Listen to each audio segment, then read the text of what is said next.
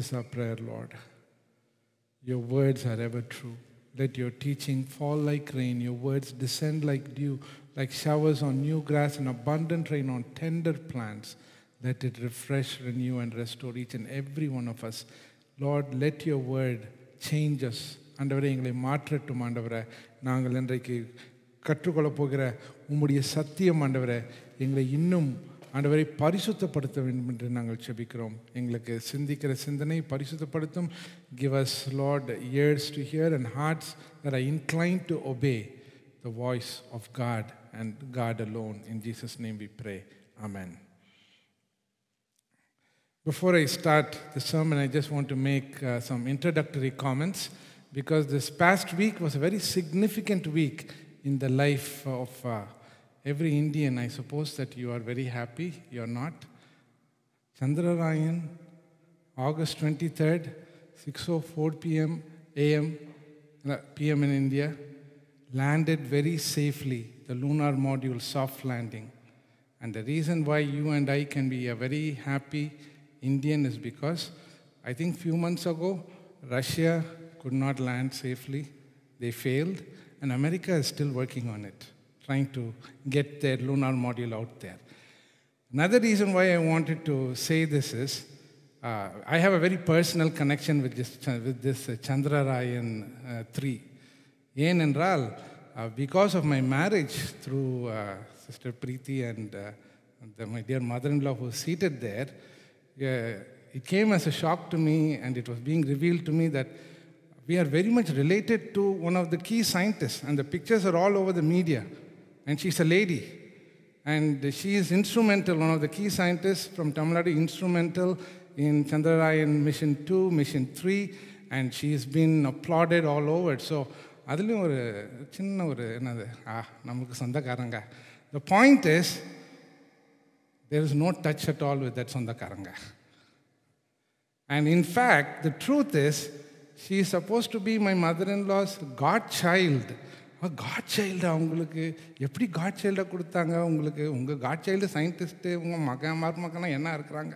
அவங்க உங்களுக்கு காட்சைல்டு சந்திரராயனில் 3க்கெலாம் அனுப்பிட்டுருக்காங்க. இங்கே வந்து மற்ற சில்ட்ரன்லாம் வேறு மாதிரி இருக்கிறாங்க. பட் என்ன சொன்னாங்கன்னா என்கிட்ட, என்ன காட்சையில் உங்களுக்கு டச்சே இல்லையா? இல்லை அவங்க அம்மா வந்து எனக்கு ரொம்ப க்ளோஸு. அவங்க அம்மா வந்து எனக்கு because of certain situations and the experiences that they went through, they were so close and gave her as a godchild. But அதுக்கப்புறமா அவங்களாம் 3க்கெல்லாம் போகிறதுக்கு சயின்டிஸ்ட் வந்தால் டச் இருக்க முடியுமா ஃபேமிலியில்? நீங்களே சொல்லுங்கள். ஸோ அவங்க அப்படி இருக்கிறாங்க. But it's a real fact.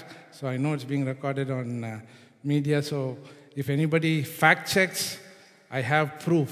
I have all the pictures. Everything that I'm speaking is truth. So சொந்தக்காரங்க தெரியாது. எதுக்காக அதை இன்ட்ரடியூஸ் பண்ணேன்னா, இந்த சொந்தக்காரங்க இந்த ஃபேமிலியில் தான் பெரிய ப்ராப்ளம்ஸே வரும். இல்லை family problems. Did I say family problems? Yes. Family problems is the title of my message today. Not only in other places we have problems at work or at church, but family problems is integral to every society, every family. And we have to get into the ancient words to look at one major family problem that we are going to see and unearth 3 principles for us to live by. And that comes from a minor prophet called Obadiah.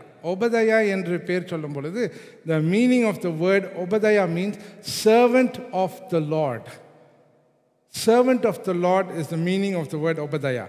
And I'm sure the kids would be able to say what are the 12 minor prophets that we look at after Daniel. Hosea, Joel, Amos, Obadiah, Jonah, Micah, Nahum, Habakkuk, Zephaniah, Haggai, Zechariah, Malachi. Yes, 12? Did I do it right? Yeah. So 12 of them.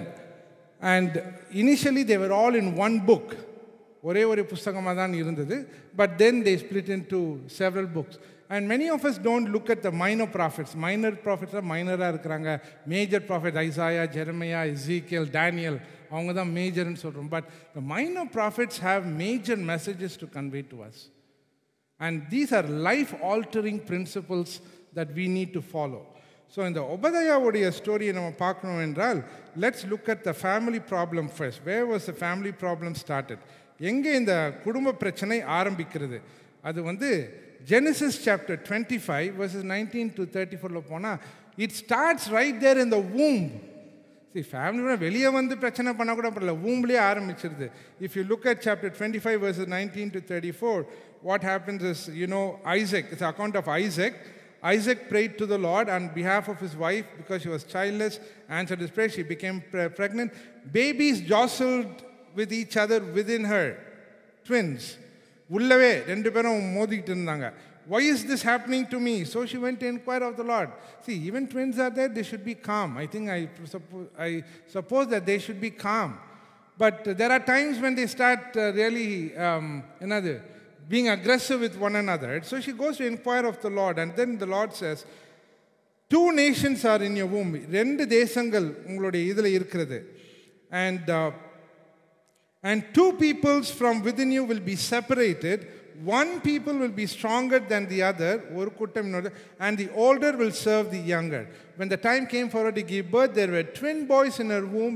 The first to come out was red, and his whole body was like a hairy garment. So they named him Esau. After this, his brother came out with his hand grasping Esau's heel. I just imagine. அப்போ நீ முந்திட்டு போறியா, உன் காலை பிடிச்சி நான் இழுக்கிறேன் உள்ளவா, அதுக்கப்புறம் தான் நான் நீ வரணுன்ட்டு ஏதோ பண்ணேன். After then his brother came out with his hand grasping Esau's heel, so he was named Jacob. Isaac was 60 years old when Rebekah gave birth to them. So it starts with Esau and Jacob, who were actually also inheritors of the promise that was given to Abraham. Who was Isaac? Isaac was the son of the promised son of Abraham.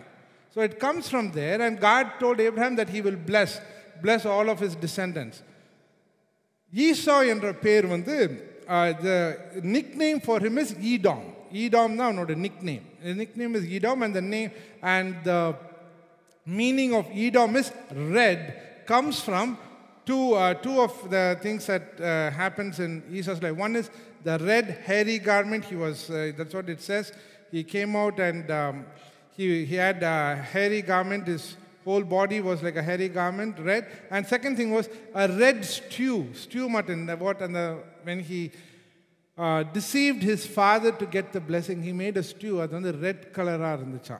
So that's what they say why he was called. He was nicknamed as Edom. And we know what happened. The story continues there. We know that he was sent out and he was not pleasing to his parents. Adala theriyum. So people coming from those 2 generations, from Esau and Jacob, were always hostile against each other. அவங்க ரெண்டு பேருக்கும் குடும்ப பிரச்சனை, 2 brothers. And it starts with their generation. So sometimes when we face situations in life, family problems in life, we should not just look at only our family as a nucleus family. We should actually look at beyond to see whether there have been similar incidences or similar things that have transpired. It could be passed on. And we should be careful to know, is there something that has happened in the past that is being carried on? One of those things is, you may be surprised that I'm saying this, anger. கோபம். நம்ம ரொம்ப கோபப்படுறோம்னு சொல்லிட்டே இருந்தாலும், you also must think back, is it kind of chronic in our family? Are there ancestors, parents, do they do that? Are they short-tempered or long-tempered, whatever? You need to check. And then when you know that something has been passed on to you. And the only person that can redeem you from that is why when you encounter Jesus, that is subject to change. He changes that. You do not have to continue to carry that gene in you and say, but Jesus can change you. That is why Jesus makes a difference. So this family problem continues, and what happens here is we see that Obadiah, who is this wonderful prophet who is writing as a vision, as was read so beautifully by Sahana. நான் தமிழில் கொஞ்சம் வாசிக்கிறேன், ஏன்னா she read it in English. ஒபதியாவின் தரிசனம் கர்த்தராகிய ஆண்டவர் ஏதோமை குறித்து சொல்லுகிறது என்னவென்றால், எலும்புங்கள் அதற்கு விரோதமாக யுத்தம் பண்ண எலும்புவோம் வாருங்கள் என்று அறிவிக்க ஸ்தானாதிபதி ஜாதிகளில் அனுப்பப்படும் செய்தியை கர்த்தர் சொல்ல கேட்டோம். இதோ நான் என்னை ஜாதிகளில் சிறுக பண்ணினேன், நீ மெத்தவும் அசட்டை பண்ணப்பட்டிருக்கிறாய். கண்மலை வெட்டிப்புகளாகிய உன் உயர்ந்த ஸ்தானத்திலே குடியிருந்து என்னை தரையிலே விழுத்தழுகிறவன் என்று உன் இருதயத்தில் சொல்லுகிறவனே, உன் இருதயத்தின் அகந்தை உன்னை மோசம் போக்குகிறது என்று இப்படியாக எழுதப்பட்டிருக்கிறது. So what I'm going to do is I'm going to read for us this prophecy that Obadiah is proclaiming, and from there we are going to look at 3 principles, as I said. 3 principles from there, and I'm not going to look at all the verses.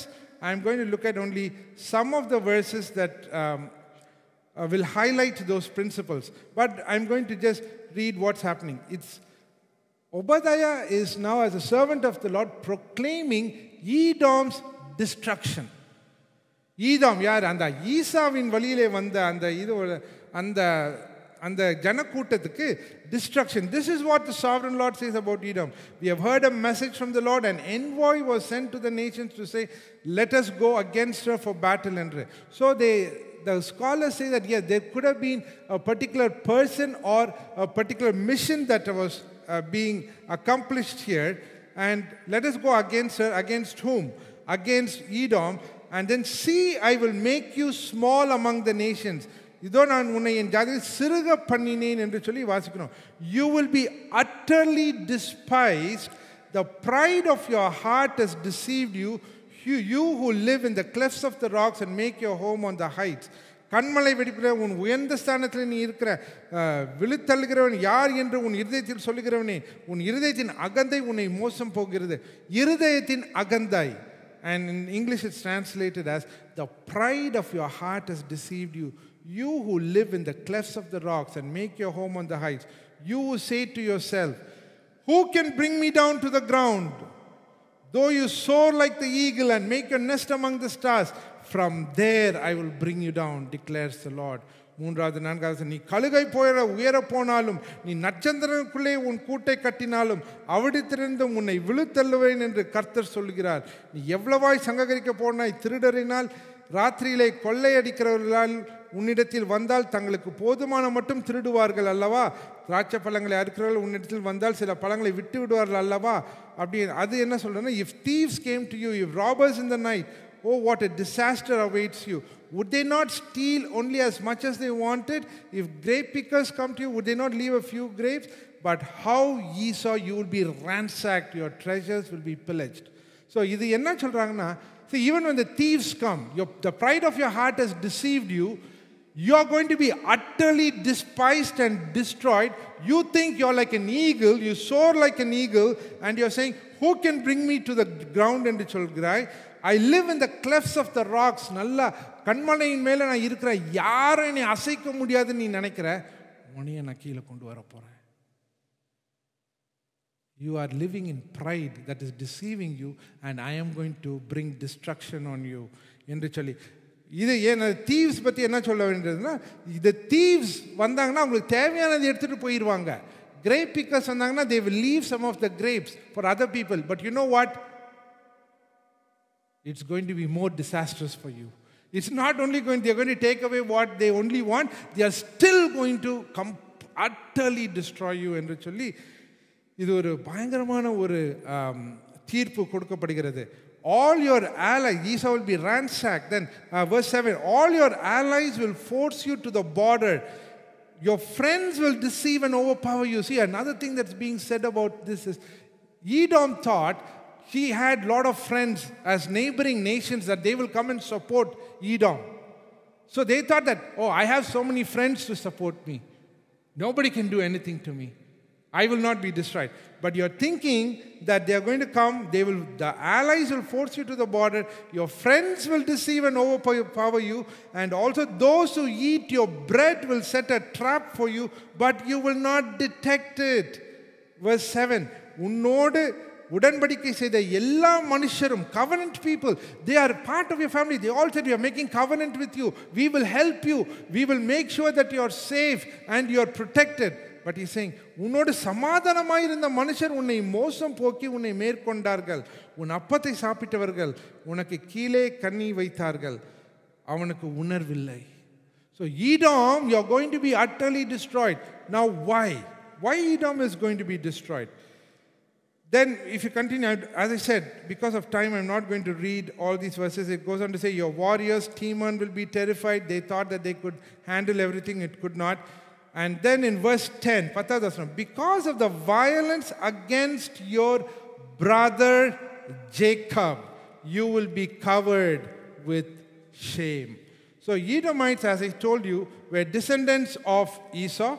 And what Obadiah is writing was fulfilled. And I'll tell you what are those verses that fulfilled, which fulfilled this. This is the first one. Because of the violence against your brother Jacob, you will be covered with shame. You will be destroyed forever. And that happened in during the time when Edom had the upper hand against Israel and Judah. And Jacob, who is called Israel, and he goes on to say that on that day, this is what you did. You stood aloof while strangers carried off his wealth and foreigners entered his tents. It is your brother Jacob, Israel. People came against Israel, your brother. Nations came to get them, came to destroy them. But you, Edom, what did you do? You did not care for them. You did not care for them. For this, we need to go back to the story. Actually, in Amos chapter 1, Amos, he's another minor prophet, and he writes in 1:11 to 12, Andor சொல்றாரு அங்க, for 3 sins of Edom, even for 4 I will not relent, because he pursued his brother with the sword and slaughtered the women of the land, because his anger raged continually and his fury flamed unchecked. So what happened? Edom itself went against the brother. They went to destroy them. And when other nations went against Israel, they did not help them.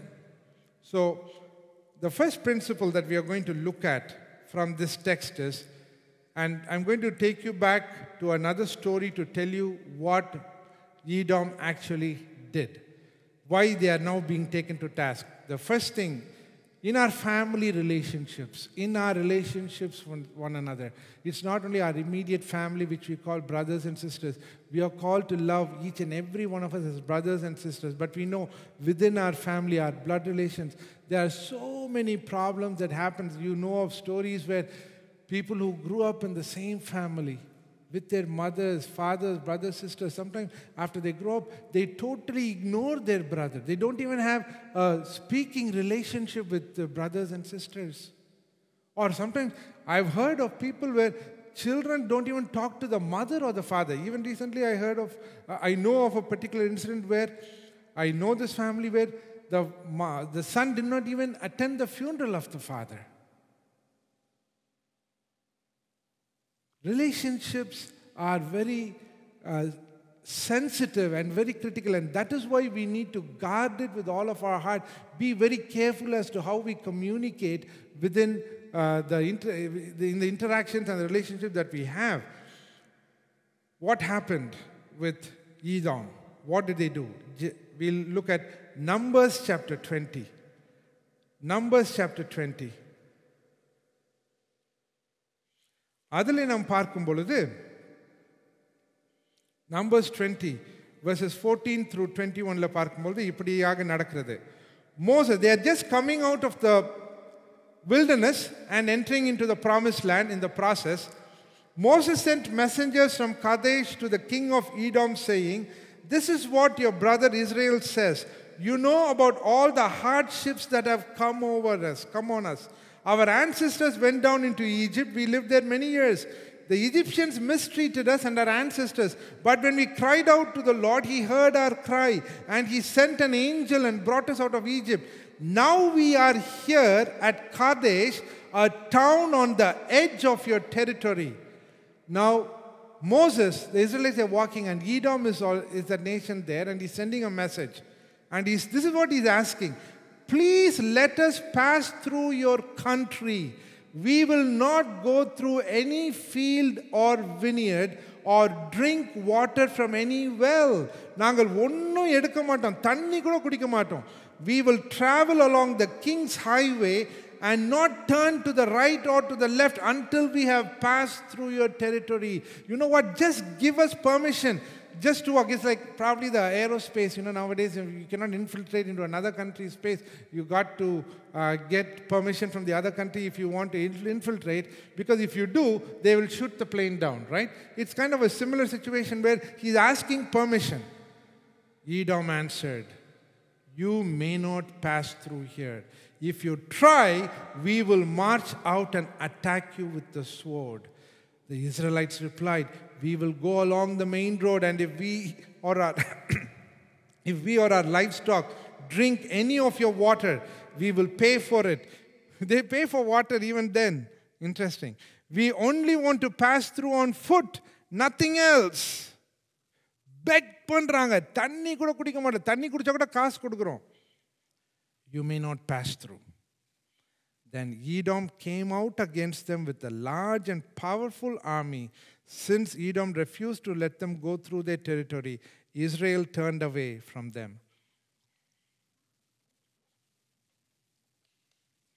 And when this happened, in Deuteronomy, God tells Jacob, "Though your brother did this evil to you, you should not take revenge." He told Israel.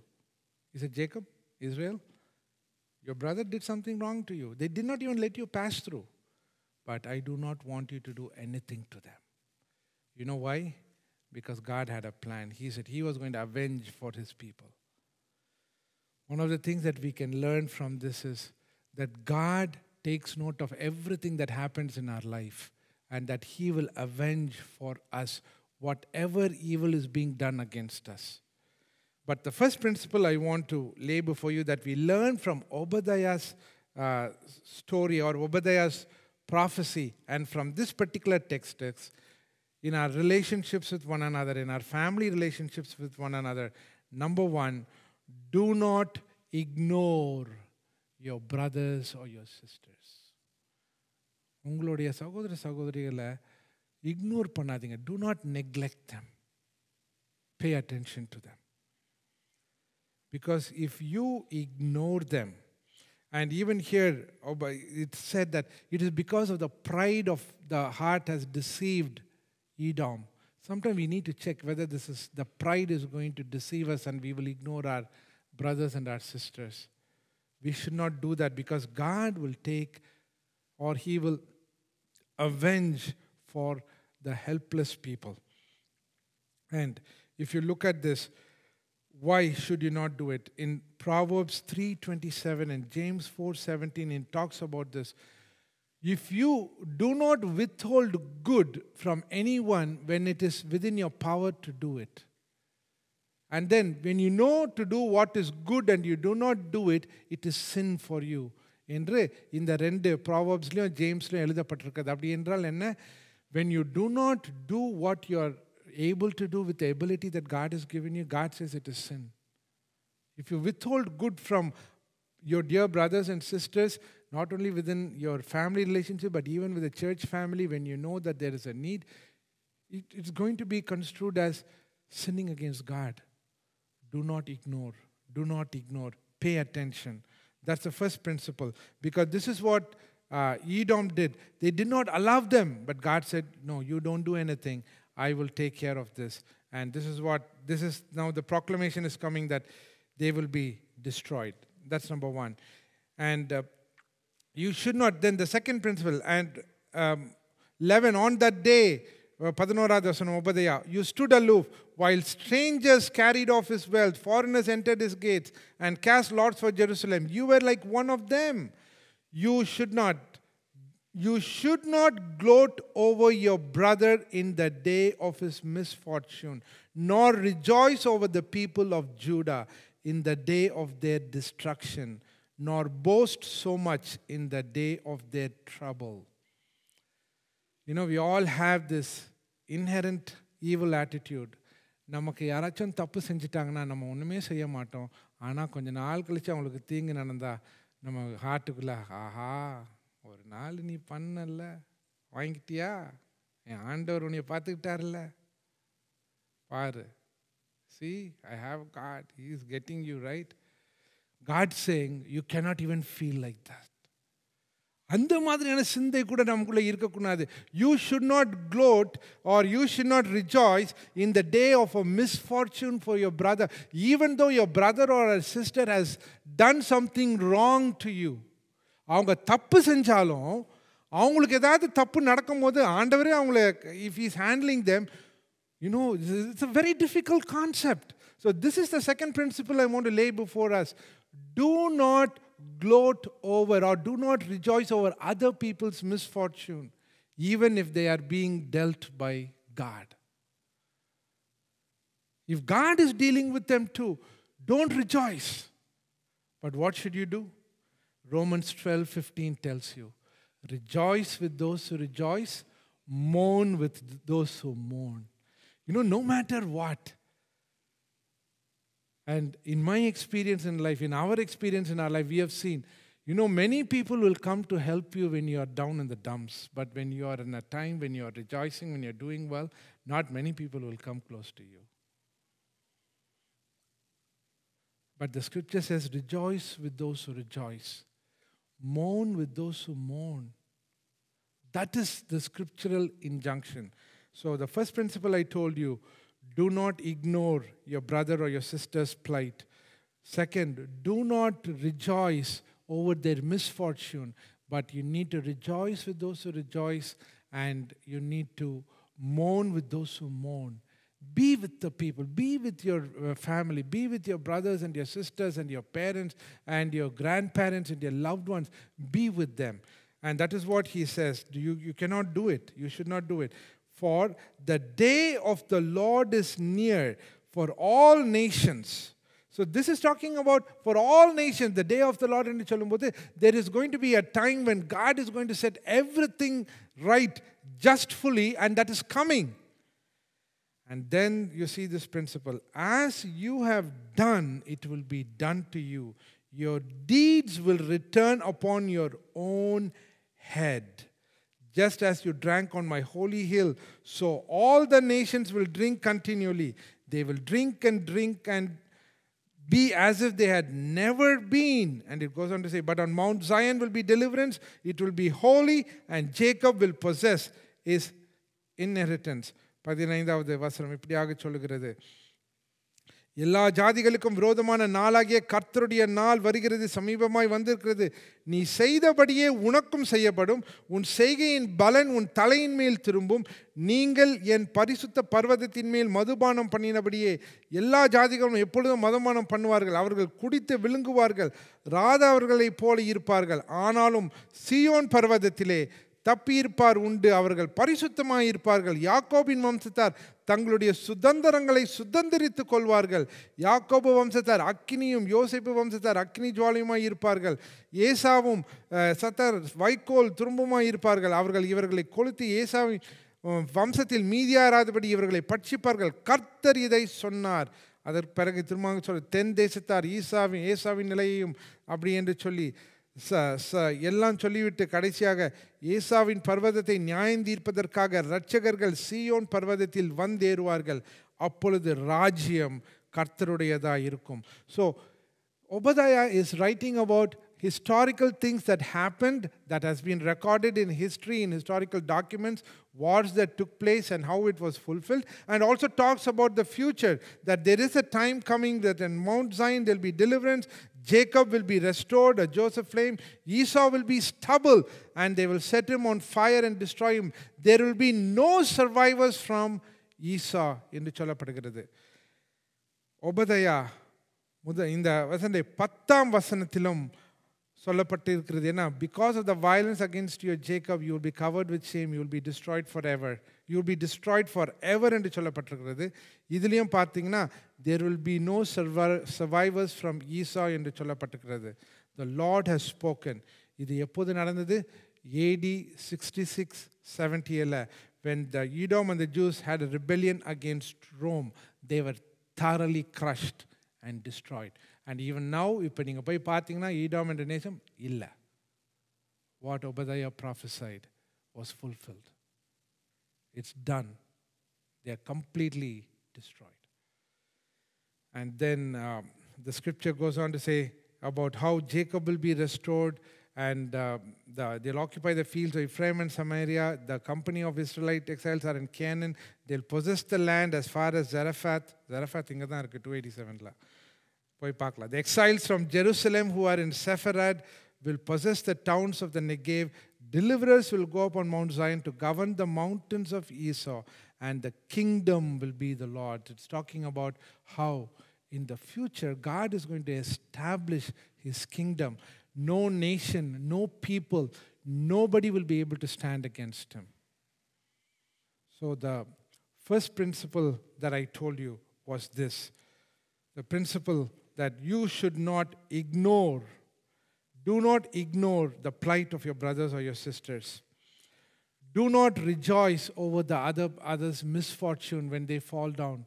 Rejoice with those who rejoice, mourn with those who mourn. The third principle is, as we read in that verse 15, where it is saying, as you have done, it will be done to you. Your deeds will return upon your own head. And I'm going to give you, as I said, as I was giving you a New Testament application, Matthew chapter 7, verse 12. It is called the Golden Rule. Do unto others what you would have others to do to you, because it's going to come back on your own head. It's going to come back on your own head. If you are going to laugh at anyone else's misfortune, one day that may happen to you. If we ignore other people, our dear brothers and sisters, some of the other people may ignore us. So stand in support of your brothers and your sisters in the family, as you see in the story of Esau and Jacob, which is fulfilled in Obadiah, where Esau lost his birthright. Jacob, though he was a deceiver, because he encountered God himself, his name was changed to be called Israel, and he became the possessor of that promise. Let's pray. Anbin Paramatapane, we thank you, O God.